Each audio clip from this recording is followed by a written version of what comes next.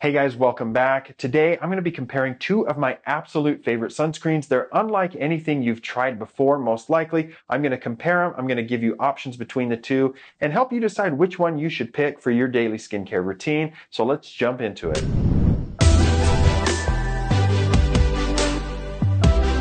Before we get into it today, I want to thank you guys for helping to grow this channel, for leaving comments, for liking the videos and sharing them with your friends. The growth that I've seen here on YouTube has been fantastic, and I enjoy the chance to educate and to inform and hopefully to entertain a little bit. And I hope you get that out of it. If that's the case, leave me some comments down below, share the videos with others, and help to, let me know what you want to see next, especially in these longer videos where I'm going to be able to compare products, where I'm going to be able to cover certain topics of skin disease and treatment in a little bit more detail. I want to make sure that I'm, answering the questions that you guys have. So today we're going to be talking about two of my favorite sunscreens because they're totally different than anything else that you've tried. I've said for a long time that the best sunscreen is the one that you like to use.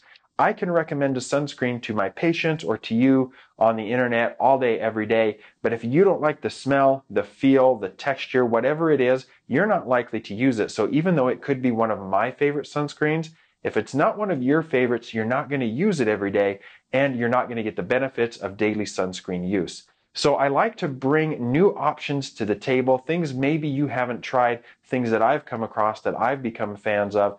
So today there's two sunscreens in particular that we're going to compare. The first one is a brand that you're likely to be familiar with, which is SuperGoop, and the Unseen Sunscreen has become pretty popular. They are one of the original makers of a gel or a transparent sunscreen. The Unseen Sunscreen has no fragrance, no white cast to it whatsoever because it's not white even when it comes out of the bottle. So the Unseen Sunscreen comes in two sizes. This is the bigger size at 50 milliliters or 1.7 ounces.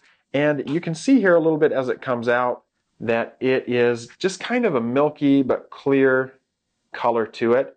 And as you rub it in, there's absolutely no white cast whatsoever. This leaves a very silky finish. It feels great on the skin. Some other features in particular of this sunscreen is that it is an SPF 40 sunscreen. So it definitely meets the recommendation of dermatologists to be a 30 SPF or higher. This also is water resistant for 40 minutes. So you can put this on, allow it to set on your skin for 20 minutes ideally, and then you can go out, you can swim, you can sweat, work out, work in the yard, whatever it is you want to do, but you should get 40 minutes of water resistant protection. So that doesn't make it necessarily waterproof. There's no sunscreen that can claim to be fully waterproof, but this will give you some protection as you get out in the water or get sweating. The Unseen Sunscreen also does not have any added fragrance, so it's really not an overpowering smell. It does not smell like your typical sunscreen, like if you were to go to Walmart, especially and buy the Equate brand, which is actually quite good, by the way. It offers great protection, and the Equate brand sunscreens have even been some of the top leaders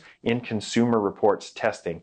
But this doesn't smell at all like a typical sunscreen. In my opinion, makes it very easy to use. This would be especially good for anybody who has facial hair, any guys, because it's not going to cake up and get white in your beard line or anything like that. So the Unseen Sunscreen is definitely become one of my favorites.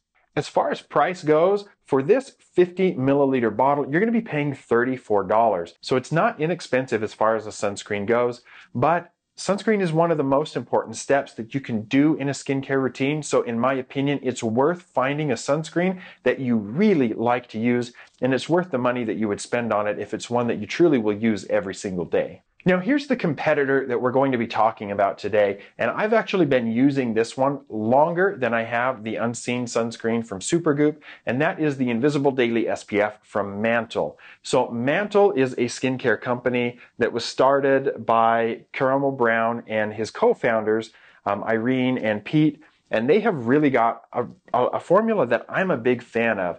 They really make their market men who shave their head. They're really encouraging people to be proud of their skin, whether they're bald, whether they have hair or not. I actually do sell this one in the clinic because I've been such a big fan of it. And to declare a conflict of interest for you, I do serve as an advisor to Mantl. So I don't make money by talking about their sunscreen, but I do advise them, and I have done social media work for them, which I received compensation for. But this is not a sponsored video. I really just enjoy this product quite a bit. So let me give you a few of the details on the Mantl Invisible Daily SPF. First up, this one also is a clear formula. So as we pump it out here, you can see that it has a clear finish. It is a gel type sunscreen. It actually is not quite as milky as the SuperGoop sunscreen. It is more clear as it goes on. But as you rub it in, it has a very similar velvety, very smooth texture. It's not going to leave any white cast whatsoever.